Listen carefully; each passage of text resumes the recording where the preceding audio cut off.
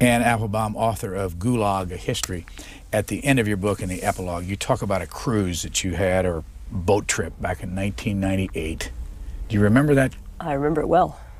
Recount it for us. What were the circumstances? It was actually an overnight ferry from the city of Arkhangelsk in the far north of Russia to the Sovietsky Islands. These islands were the site of the first, really the first camp of the Gulag, the Soviet Union's first major political camp that was actually run by the secret police.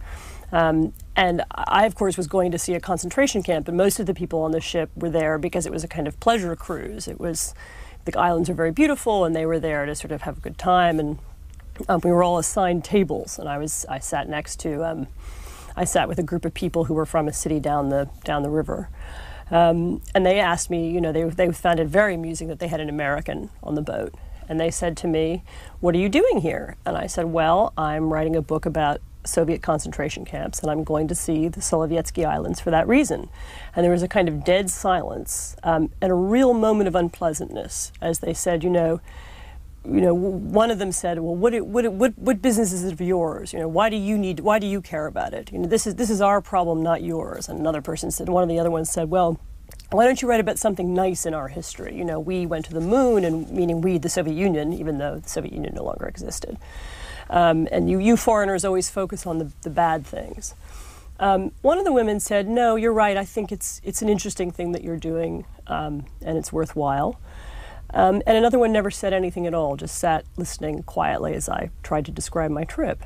And it's the reason I use this incident in the book is it struck me as very typical of the wide range of reactions, contemporary Russian reactions to this kind of history. Some people become angry about it. Some people don't want to know about it. A few people consider it important and wish they knew more. And most people would just rather not talk about it at all. It was 1998. You say in that same chapter, that epilogue, that you speak Russian. I do speak Russian. How important was that, or is that, to you understanding this whole story? Very. I mean, to all of the 90% of what's written about it is written in Russian. All of the archives are in Russian. I had to conduct interviews in Russian. It's you know, to understand the nuances of it. I mean, it may be that my Russian, well, it was certainly enough to do that. But I mean, it's a very nuanced and complicated history, and you would have to be able to speak to people about it. You also say, I don't remember if this is in this chapter or not, that the Russians have never investigated that whole story, this whole story you're writing about, never, unlike the Nazis did, unlike the Germans Well, did. It's complicated because there have been two moments in Russian history when they did talk about it publicly. One was right after Stalin died. There was a very brief moment when it was sort of half discussed in the Khrushchev era, and then sort of quickly buried again after Khrushchev fell. Then in the mid-1980s, when Perestroika began, in the era of Glasnost, there began to be a public debate as well, and Solzhenitsyn, who wrote the first great book on the Soviet camps, was published, and there was a great interest in the past. And that ended then very quickly. And by the time I was going to Russia in the 90s, people had really lost interest in the subject, and I think what is particularly important is that there was no official interest in it. And when I compare it to the Germany after the war, Germany after the war held trials, there was a constant debate. Nowadays there are museums. In Russia there's none of that. There's a sort of official silence. Occasionally a little bit of money given to victims, but there's no real public acceptance of responsibility for what happened, and that is very different. What does GULAG mean? It's an acronym, and it means main camp system, main camp administrative system. It really actually, the word was popularized by Solzhenitsyn, who took the acronym which describes the administrative body that ran the GULAG and used it to describe the camp system. What was it? The GULAG was a system of concentration camps and administration of camps. At the most comprehensive count we have is something like 476 camps. Each camp, though, was a camp complex, could contain up to many thousands of smaller camps. It was a network of prison labor that stretched all across the Soviet Union. What were the years that the GULAG existed? It really, some form of it existed from 1918 until the end of the Soviet Union in 1991, but the really important years were from about 1929 until Stalin's death in 1953. And those were the years when the Gulag was a very important part of the Soviet economy and was contributed an enormous amount to the Soviet mentality. There were camps before that and there were camps after that, but they didn't have quite the same significance. Why did it start? It started as for several reasons. But I suppose the most important reason was that Stalin was in 1929 was carrying out something called the 5-year plan, which was an attempt to industrialize the Soviet Union very quickly. And one of the side effects of the 5-year plan was that a great number of people were arrested. And there was during a process called collectivization, when the Soviet farms were made into state farms, peasants were made into state farms. Many people were arrested.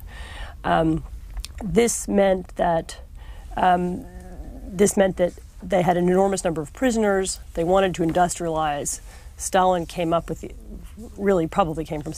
up with the idea that that we could use prison labor to speed up industrialization, and it was a combination of both of those things.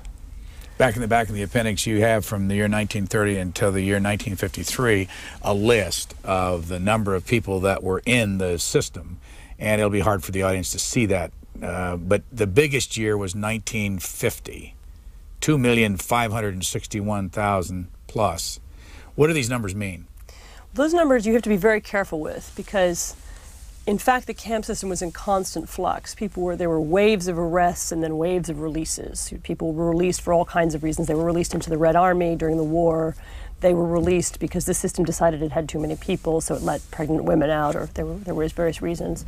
Those numbers represent the average, the official total number of people in camps in that particular year, on January the 1st of that particular year.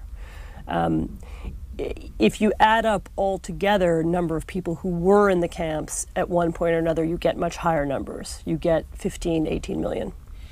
And there were different years where they changed. I mean, you show in your book that more people went through than other years. What were the different, over those years, from 1929 up through 1950, or all the way up through the 80s, what were the big years and why? There were some big years in the early 30s when this wave of peasants came into the camps.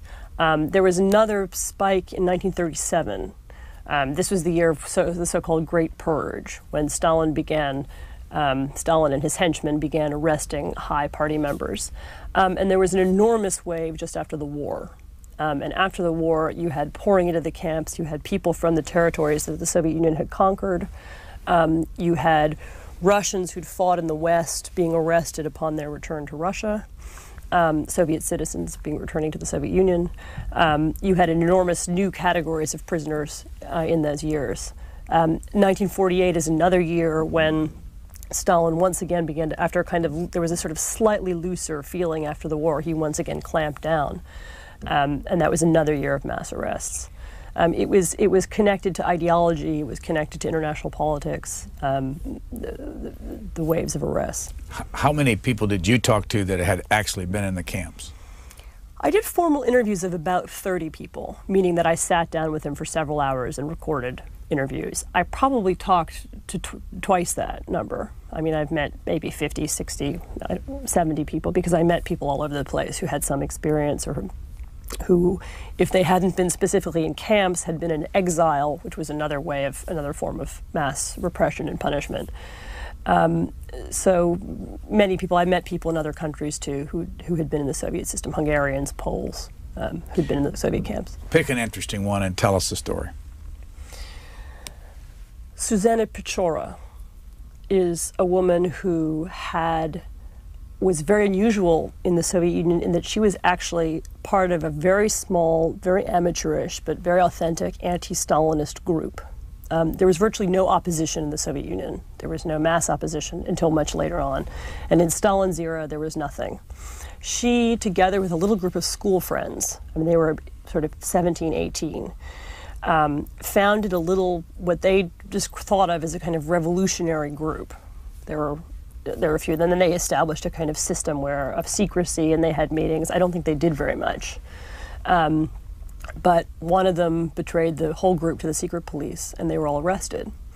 They were sent all over the Soviet Union. One or two of them were executed. She was sent to the far north to one of the most difficult camps. What's amazing about Susanna Pechora is that she never lost her energy or her enthusiasm or her belief that the Soviet system was wrong. You know, they didn't beat it out of her. She never had any difficulty afterwards talking about what had happened. As soon as it became possible in the 1980s, she became one of the founders of Memorial, which was, and is today, the only organization that is truly preoccupied with the history of the camps and the history of Stalinism in Russia. Where does she live? She now lives in Moscow. How long was she in the Gulag? She was not in very long because she was arrested late. It was in the 50s. She was actually in camps for, I think, 5-6 years. What was the experience for her like? It was, I think one of the things she said to me was she was very young. And in that sense, she regrets it. She was, for example, before she was in the camp, she was in prison for a long time. And she said to me, when you're a young person, you don't have resources to draw on. You don't have memories. You don't have things to think about. And so for her, it was an experience of, solitary was, she had to sort of figure out who she was and come up with things to think of and tell herself stories. It was an experience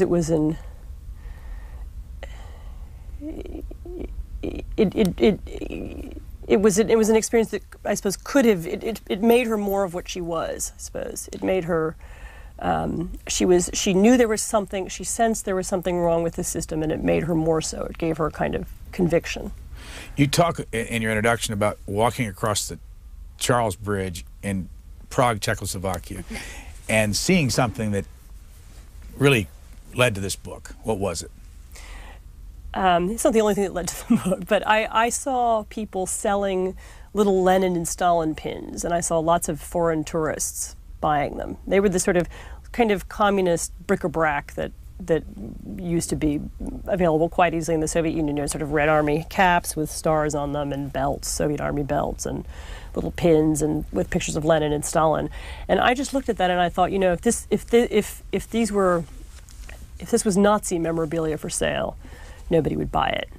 And it was that sort of, that's an incident that I use as representative of other experiences I've had that have led me to realize that the experience of the Gulag doesn't have the same significance for us in the West, or really, in some cases, any significance for us, that the Nazi experience had.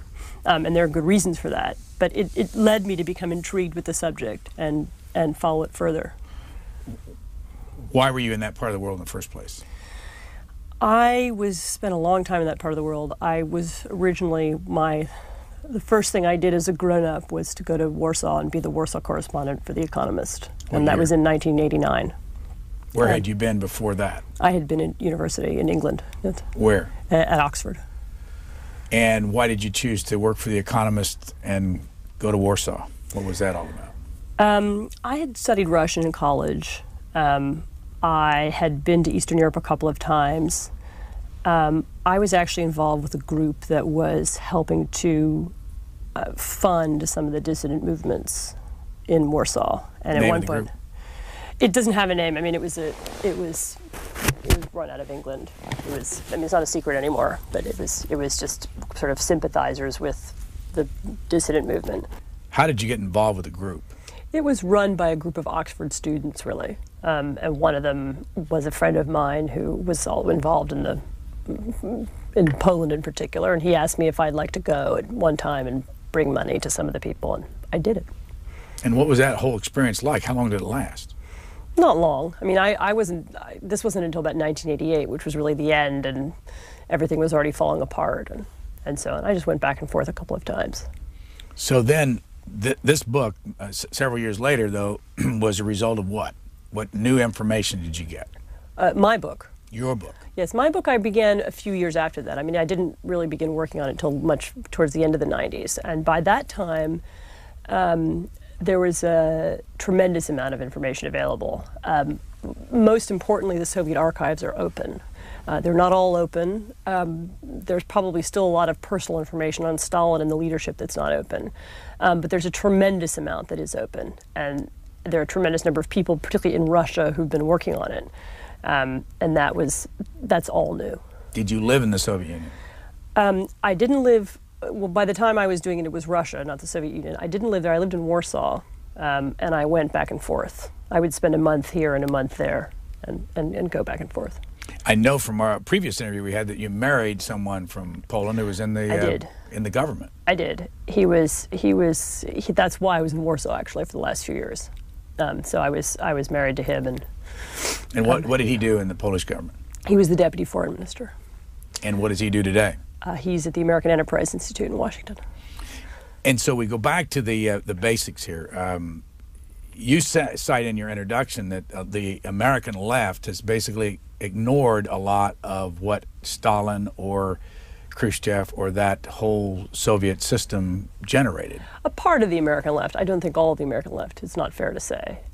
Also, of course, it's been different at different times in history, and right now it's probably pretty hard to find anybody even on the far left who would think that the Soviet Union was a nice place. I mean, you do meet one or two, but yes, there is a long history of, if not exactly covering up Stalinist crimes, then wanting to downplay them. Really, you know, it wasn't so much this in this country Stalinists versus pro-Stalinists versus anti-Stalinists, but rather people who were very anti-Stalinist against people who were nervous about America's role in the Cold War and never wanted to play up Soviet crimes because that would somehow justify America's role in the Cold War. And it really became, the whole subject of the Soviet Union became politicized, and the study of the history of the Soviet Union became politicized, which was another reason why it was so difficult to write in the past and is so much easier to write now. Why did the Gulag start in the first place? And who started it? The Gulag began in the first camps were founded directly after the Bolshevik Revolution by Lenin. Under his order, he and Trotsky ordered the setting up of camps for enemies of the people and people who were in the way of the revolution. And this was right at the beginning in 1918. There were camps for enemies of various kinds throughout the 1920s. In 1929, however, Stalin took a decision to expand the camp system and to make it a far more important part of the Soviet economy. And he began to use the camps for particular economic goals, you know, to dig the White Sea Canal or to dig for coal in the far north. And it was particularly used in bits of the Soviet Union that were almost uninhabitable, the very, very far north or the deserts, where prison labor, you didn't have to entice people to go there. Prisoners could be forced to go there and work. Why were people picked to go to the camps in the first place? Well, people were arrested. For what?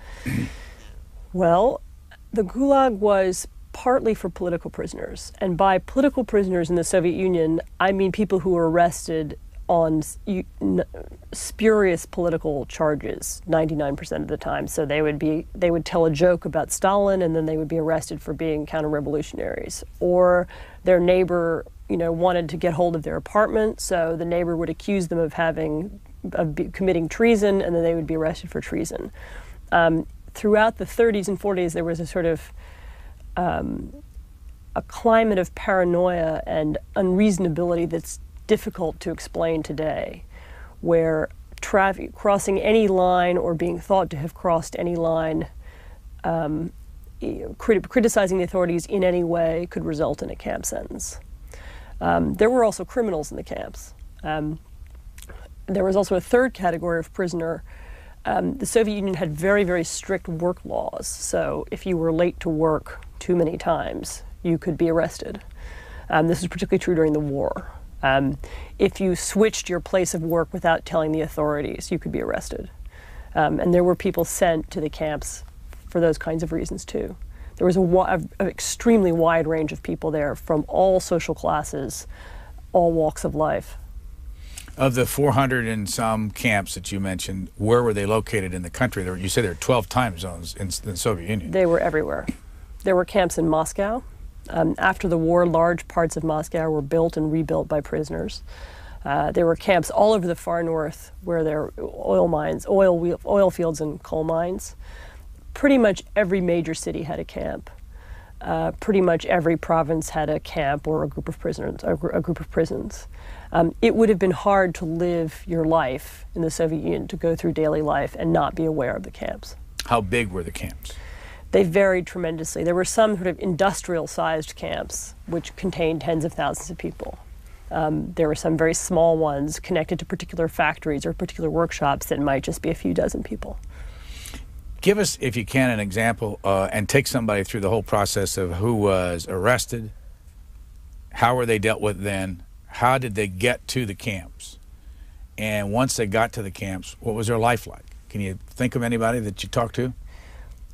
Well, here's a person who will be interesting to this audience, I think, who I didn't speak to, but who wrote a very, very good autobiography. And he was somebody called Alexander Dolgin. And he was an American who worked for the American Embassy in Moscow, who was picked up off the street in 1946. He was very young, he was in his 20s, and he was a sort of very high-spirited young man who used to steal his superiors' cars, drive around Moscow, pick up girls, and so on. And because of this, the KGB suspected that he was in fact more senior than his post. He was a clerk, would otherwise have indicated, and they thought he was a spy. Let me interrupt just a second. 1946, what was the atmosphere and the relationship between the Soviets and the Americans? This was just the very beginning of the Cold War. World War II is over. World War II is over. Yeah. The Cold War is beginning, and the alliance between the United States and the Soviet Union that had lasted through the war was beginning to freeze. As the Soviet Union had marched into Eastern Europe and appeared not to be staying, as it opposed America and various other places. It has to be said that the Soviet hysteria and fear of Americans who lived in their country never ended during the war, even during the alliance, even when we were allies. But after the war, that paranoia became much sharper and harsher. This was Alexander Dolgin. He was a young man, and he was picked up off the street. He was walking down the street, and someone said, "Hey, Alexander," and he turned around, and someone said, "Come here with me," and he was pulled into a car and driven away. He never had time to talk to his embassy. He never had time to tell anybody where he was going. He just disappeared. He was taken immediately to one of Moscow's harshest prisons, where he was interrogated for several months. His experience was in some ways unusual because he was arrested. He was genuinely thought to be a spy, and that they thought he really might be a spy. So he was interrogated with great seriousness. And he was beaten, and he was kept up all night. He was not allowed to sleep. He was tortured during interrogation. At other times, people were arrested. When in times of mass arrest, often it was very perfunctory. People would just be arrested, stamp, sent away without much investigation. He was arrested. He was then put on a train, and these trains there were several different kinds of train, but the most common kind of train was really just a cattle car. It was an empty box car. They would put 30 men in the car. There would be a hole in the bottom of the car to use as a toilet. They would be given virtually no food except for dry bread and salt fish. The great torment of the transport was actually that they were given very little water. So he was taken, very little food, very little water, and he was taken to Kolyma, which was in the very, very far east of the Soviet Union. It's on the Pacific coast, and it also happens to be a place where there are gold mines, as well as uranium and all kinds of other minerals. So he was taken there. As far as I recall, he was there for a good decade, because he was there until well after Stalin's death. Let me ask you about a couple of things, and this is not a pleasant subject, but you write about it in your book. The hole in the car, you say, would become frozen if it were a cold part of the winter, and 8 months or 10 months of the year often is freezing. And so they couldn't use the hole to relieve their waste. And so what would happen in these cars if they were in there for days? Well, they would chip other holes. They would use somebody's shirt. And how often, when they were transporting people to the gulags, were there men and women and children in these cars together? There were not the prisoners being taken to camps, but there were mixed carriages of people who were being deported. This is another category of arrest, because you could be arrested and sent to a camp, or you could be arrested and sent to live in an exile village. And the cars to the exile villages were full of men and women and children. And these were particularly horrific because small children got sick, they were unable to get aspirin, they got high fevers, they died. Old people were unable to walk, they were incontinent, they died. When they were in one of these cars and people did die in the cars, what would they do with the bodies? The bodies would be taken out and buried or left by the side of the train track. Was there ever a time when they just stacked them up in the cars themselves? I'm sure there were. I'm not sure I've read a memoir describing that. At one point you describe in one of these stories where the men would, and I don't know if I can even describe it, where you would, in order to stack them in there, they would put their back against the wall and spread their legs, and then the next person would sit. That was to get people in the trucks. That was to get people into the trucks to go to the train station. They would get so many people in. They would make the men sit with their legs apart and each sat one in front of the other, so that, like sardines, they would be all lined up to get more people into a small space. I'm not sure they actually transported people for days and days like that, but that was a method of getting lots of people into a truck to take them to the train station. So you could be there for a couple of days. How did you get Alexander Dahlgren's story? He wrote memoirs, which were actually published in this country 20 years ago. And that's another part of this book. You got to a lot of them that haven't been published. There are a lot that haven't been published. There are a lot that exist only in foreign languages. I read Polish as well as Russian, and there are Polish and Russian memoirs that haven't been translated. Where do you find them? There are different people who collect them. In Moscow, there are a couple of sort of private libraries. One by this organization, Memorial, collects memoirs. People gave them to me. I traveled around the country a lot. I was often given memoirs, either by people I met, or there would be a local group, a local memorial group, who would give me the local memoirs. There are little local libraries that have them. You cite Alexander Solzhenitsyn's Gulag Archipelago, 1962? 72. 72. What's in your book that wasn't in his, for instance?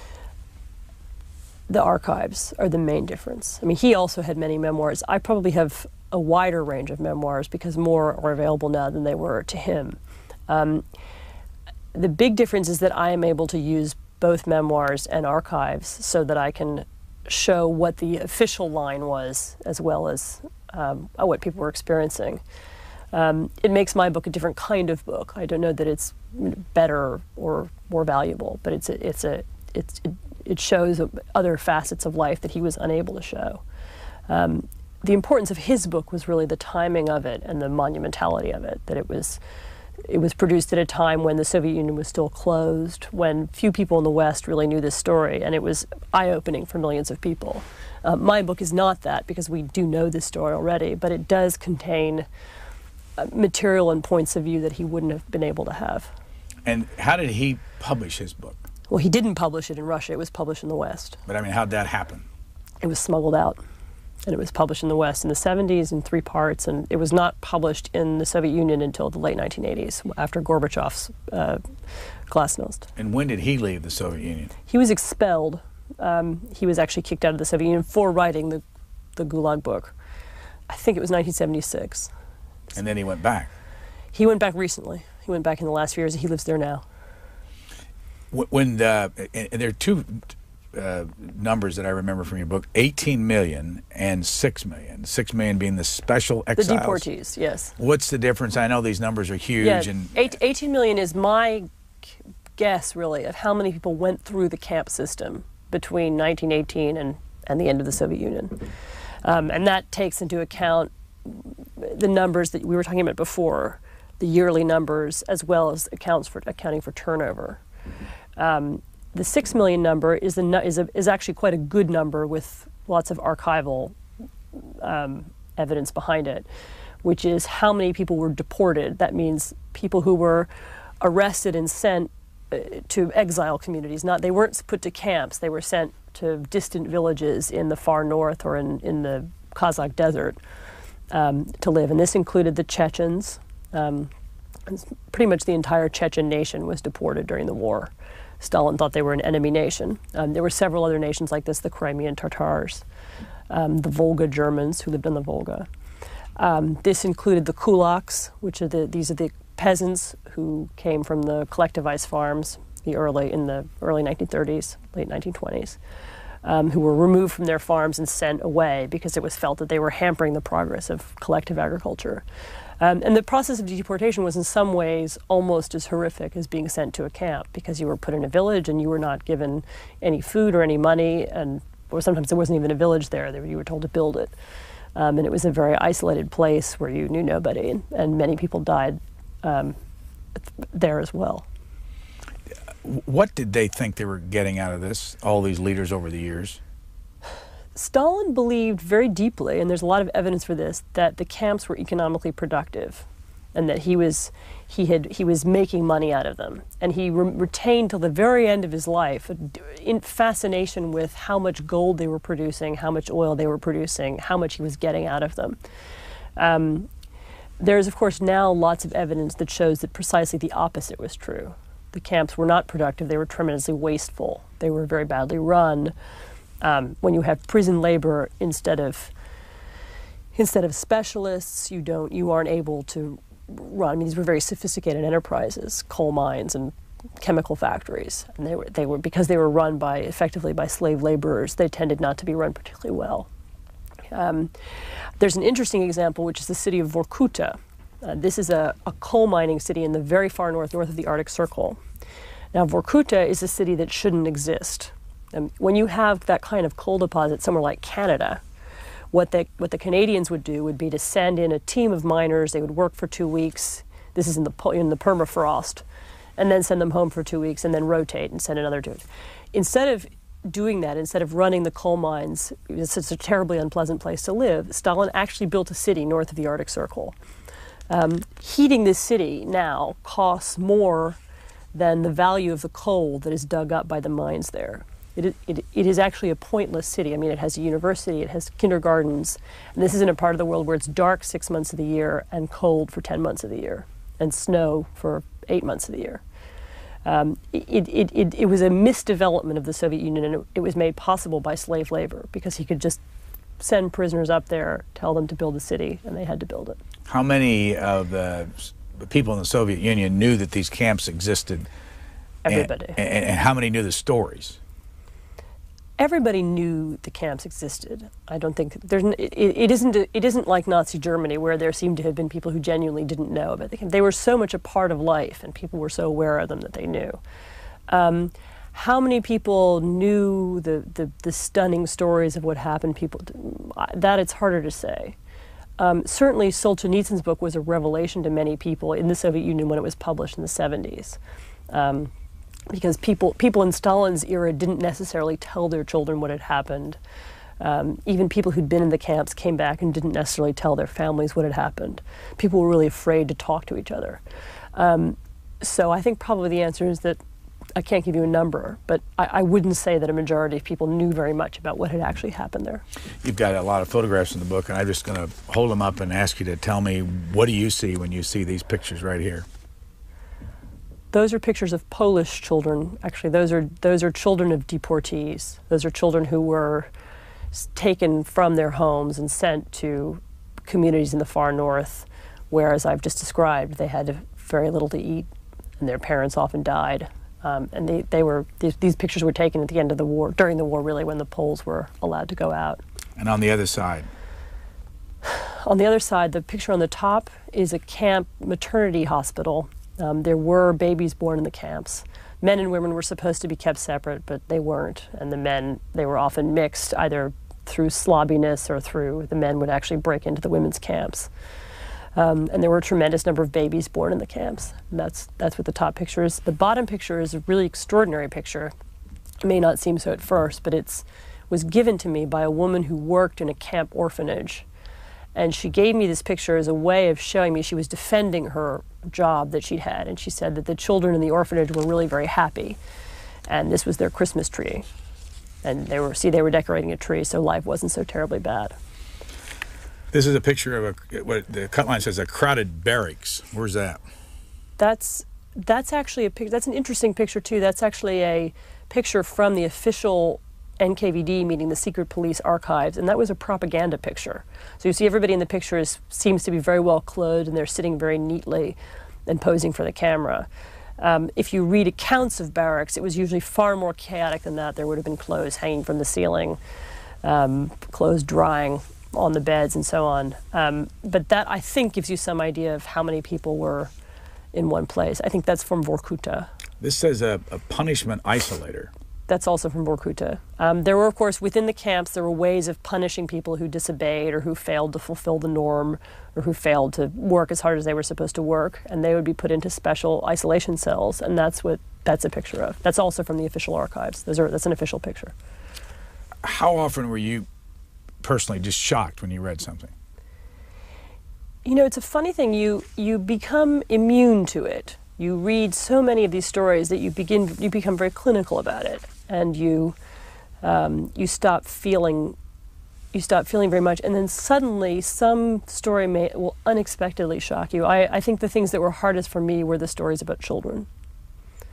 Either children whose mothers were suddenly taken away and were left alone in apartments, or children who were born in camps. And those are very, very hard stories to read. The cut line on this picture is, if you have your own bowl, you get the first portions. That's a quotation from somebody's memoir. There was a shortage of everything in camps, including silverware and cutlery and bowls. And people would make bowls, people would steal bowls, people would share bowls, and people, it was considered a great advantage to have your own, because then you could go first to the front of the line instead of waiting and begging for somebody else's bowl.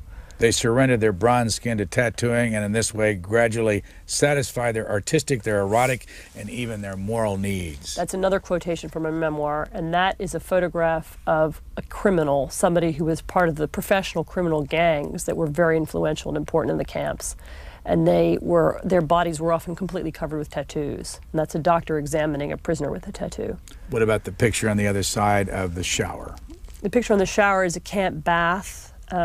Again, that's a relatively, compared to some of the descriptions of the baths, that's not such a bad picture. It's not very crowded, but the baths were really just rooms with bowls of water on the floor, and they would have to wash themselves using those. This picture, it looks like all men sleeping in a barracks type thing. What is this? That's actually a hospital. Those are sick men, and again, these are all official photographs taken by the secret police and kept in secret police archives until recently. Where'd you find them?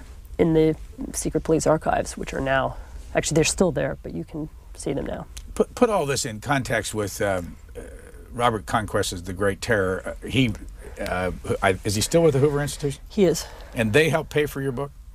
No, they gave me a fellowship. I spent a month there. I used their archives for a month. And you got a fellowship from Bradley and a fellowship from Olin? Yeah, these are all very small fellowships, but yes, little bits of money.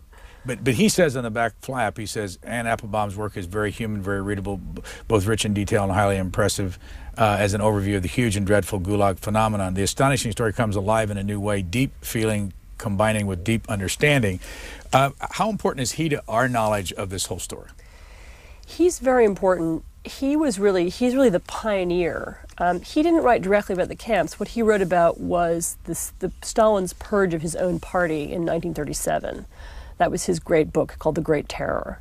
But he was really the first Western historian to focus so sharply on the issue of Soviet repression. And he did so at a time when the rest of the academic community was not so interested in this subject. I can even remember being at Yale in the 1980s, and even then, this is in the early 80s, Robert Conquest was considered a little bit iffy. He wasn't considered a really proper historian because of his obsession with Stalin's crimes. He relied very much on, because there were no archives, he relied very much on the words of émigrés, and he relied very much on accounts of people coming out of the Soviet Union. And this was considered not quite proper history. As it turned out, the émigrés were right.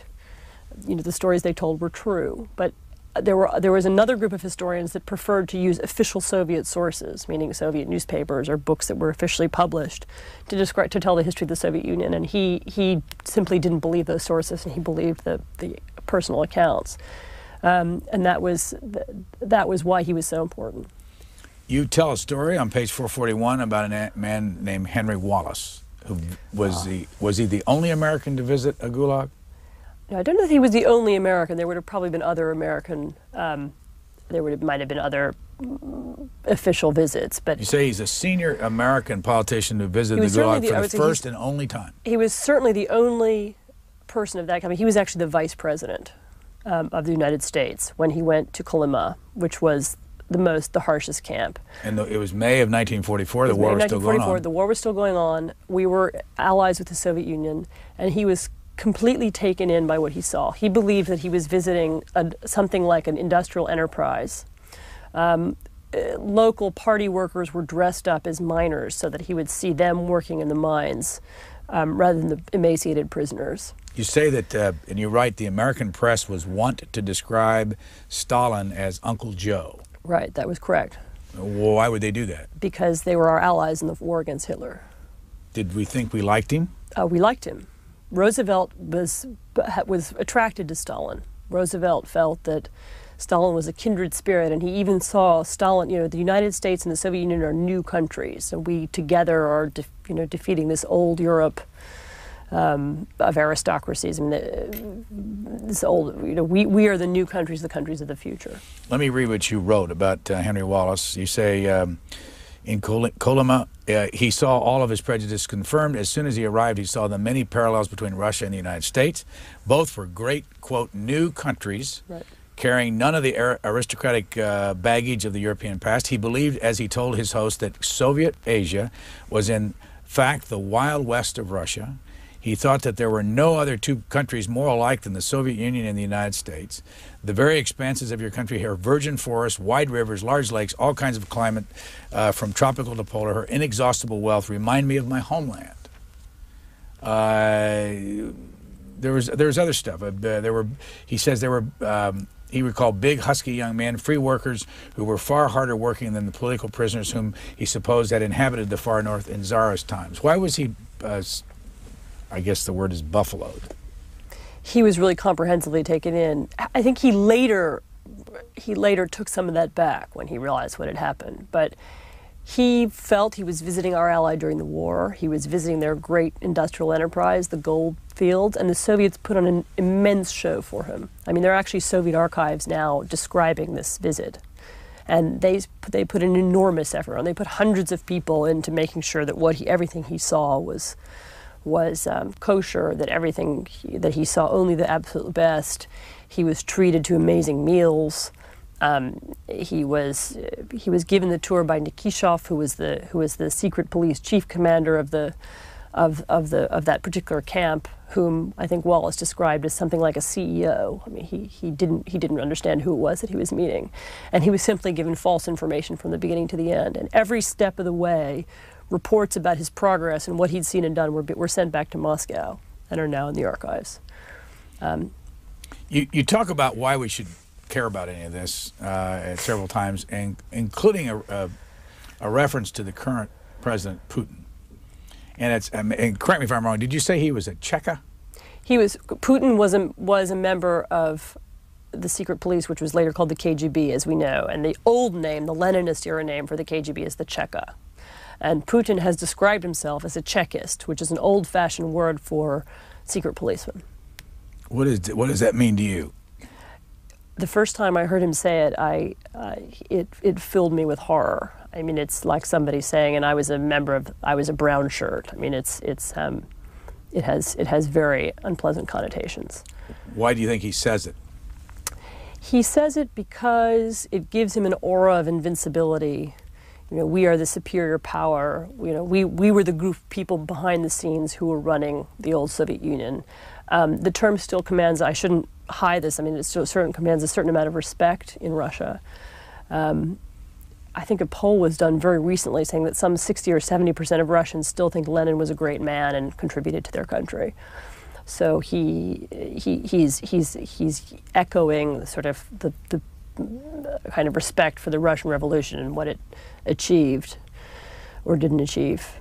The day that we're recording this, I read in the New York Times, a story about Saddam Hussein, when it read just like this. The list that they had, the kind of people that they'd put away, the torturing that went on.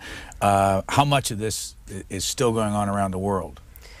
I would say a great deal. The Stalinist regime and later the Khrushchevite and Brezhnevite regimes in the Soviet Union actually spread their techniques, and they taught people around the world how to run police states. I have no doubt that there was East German, usually they used the East Germans to do that. Saddam Hussein's police state was probably set up at some point with Russian or Soviet advice. It is not an accident that so many of these systems share so much in common. I mean, there was a set of techniques. They were deliberately spread. The way the Soviet camp was exported to China, the Chinese exported it to North Korea. The North Korean Gulag, the North Korean concentration camps that exist today, sound, from what little we know of them, very like Stalin's Gulag. Do you have any accounting of how many people were murdered in that whole run from 1917 all the way up through Gorbachev? That's a hard number because you have to ask, I have to know what you mean by that, and that murdered during the Revolution, the Civil War, during the famine. There was an enormous famine in the 1930s that was partly caused, or 99% caused, by Stalin's agricultural policies. I mean, if you add all the many ways in which, as Bob Conquest used to say, people died of natural deaths, you don't get an exact number, but you do get something between 15 and 20 million. Where and is there any account that you've seen why people thought it was all right to just take people out and shoot them? They believed there were people, well, some people were following orders. Some people believed they were creating paradise on earth. You know, you can't make an omelet without breaking eggs. You can't get to the perfect society without eliminating the enemies. And that's what they believed they were doing. You have to be very careful making judgments about why people did what they did, because you have to go back and try and read their minds, and it's difficult. You have some other pictures in here. This is from 1950, and it's a picture of some guards, and you say that written in the corner is the word killers. Yes, it was a picture that somehow somebody who was in a camp got hold of, and she brought that picture back. And that's from her collection that she then gave to a memorial in Moscow. What did she mean by killers? Well, those were the people who ran the camp that she was in. And many people died in that camp. And did they have a system inside the camps where they would punish you for something that you did wrong? And what would that have to be? You mean where prisoners were punished? Or yeah. I mean, you know, you had to do something wrong, like you told a joke about Stalin, and you went off to a camp. And once you got in the camp, what did you do that then got you further punished or put in isolation? It was often if you refused to work, that was the primary one. If you disobeyed the guards, if you attempted to escape, if you broke one of the myriad rules. If you were, I mean, there were all kinds of things that were illegal. Male-female fraternization was illegal. There were many things that could get you into a prison cell. There's a picture right below it. Anything? Those are the armed guards. The armed guards were not part of the camp hierarchy in that they were not secret policemen. They tended to be sort of more like they were often soldiers recruited. They were very young, and they ranged enormously in their personality. I mean, some of them helped prisoners, some of them didn't. Most of them, probably 95% of them, were indifferent. And they were the ones who walked around the rim of the camp and made sure nobody escaped. Here's a picture of Stalin and Yagoda. Stalin himself supposedly is 5'1". How tall was Yagoda? Yagoda was, they called him the dwarf. I don't remember his exact height, but he was very short. Who was he? He was the head of the secret police, which was then called the OGPU, at the very beginning of the camp system. And the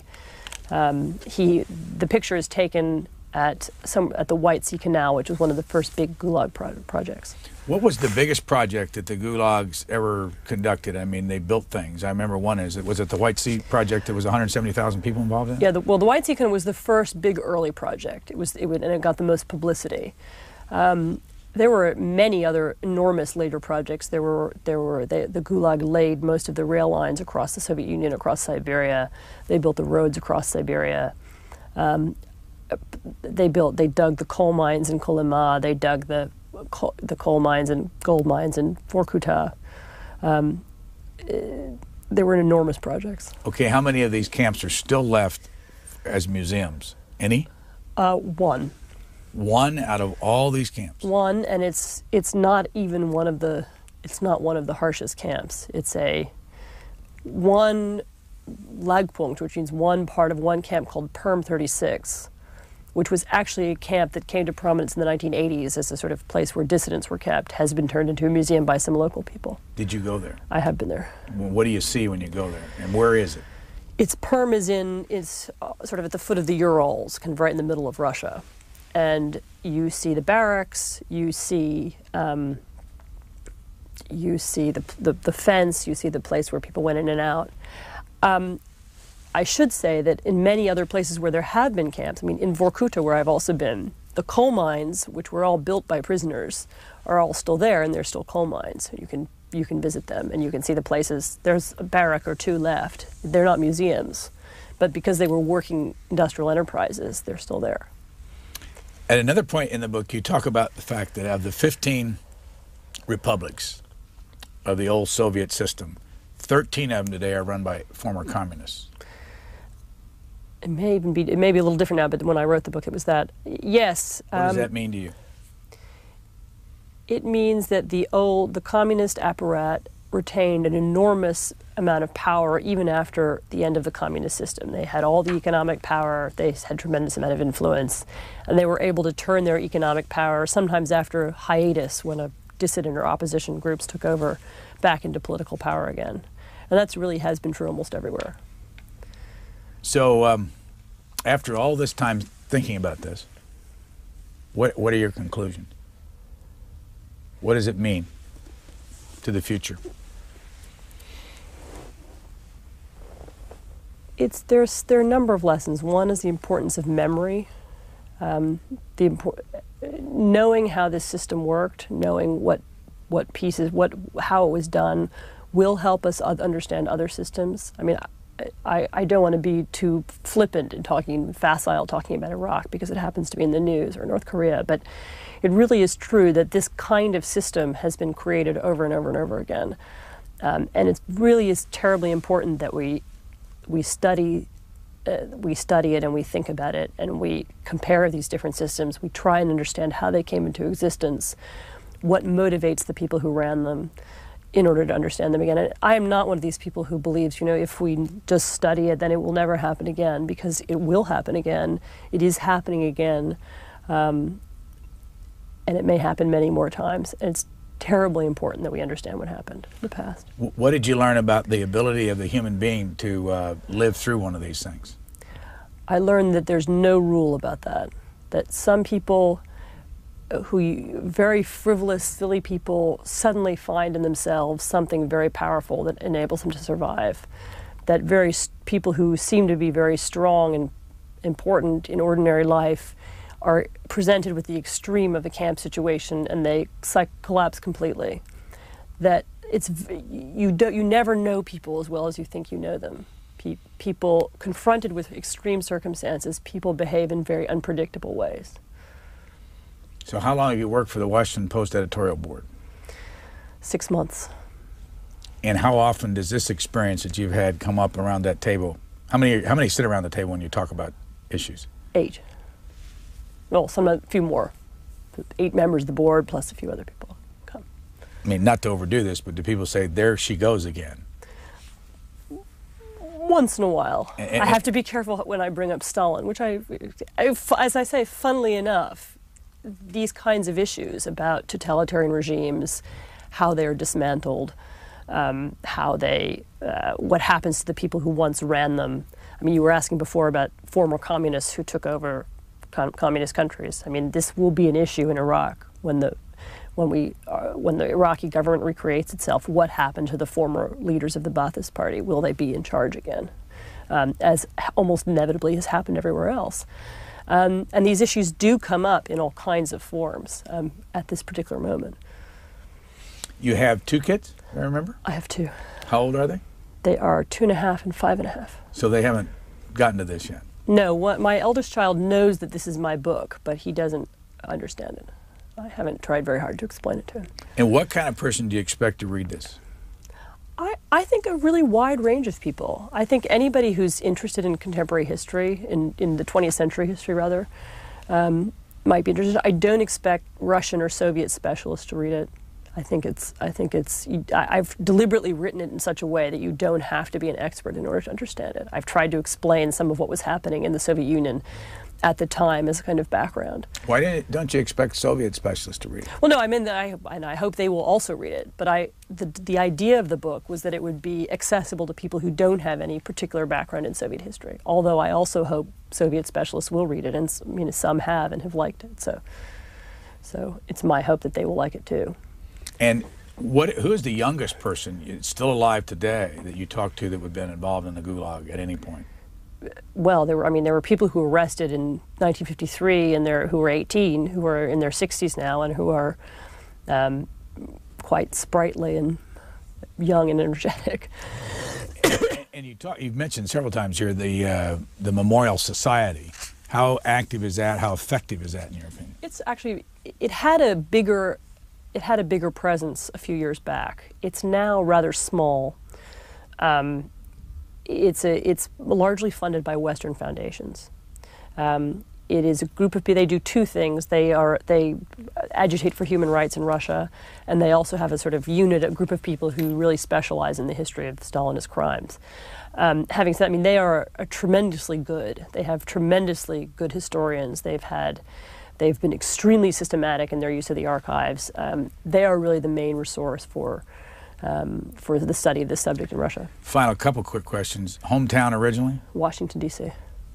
Parents did what? Father's a lawyer. Mother worked in art museums. Went to undergraduate? Yale. What year did you get out of there? 1986. And you went to Oxford to study what? International relations. And what year did you get out of there? I spent a year at the London School of Economics. I had a Marshall Scholarship. I was there, and then I was at Oxford. I guess I left in about 1988 and moved to Warsaw. The book is called Gulag, A History, and our guest has been Anne Applebaum. Thank you very much. Thank you.